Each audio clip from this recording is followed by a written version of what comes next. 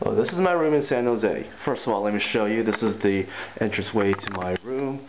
Door, light switch.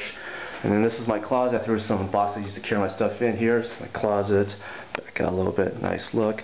And here I have my shirts.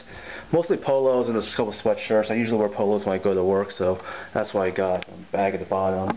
And of course, my collection of hats. I gotta look fly when I'm out on the field in the sun. Gotta get myself protected from the sunlight. Inside is the other closet part. Got blankets, a pillow. I'll be using that once my bed comes in.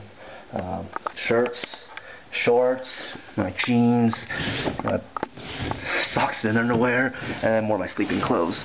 So yeah, this is my closet. And over here, hamper, comforter, and once my mattress comes in, which will be right here, got a nice window, pretty cool.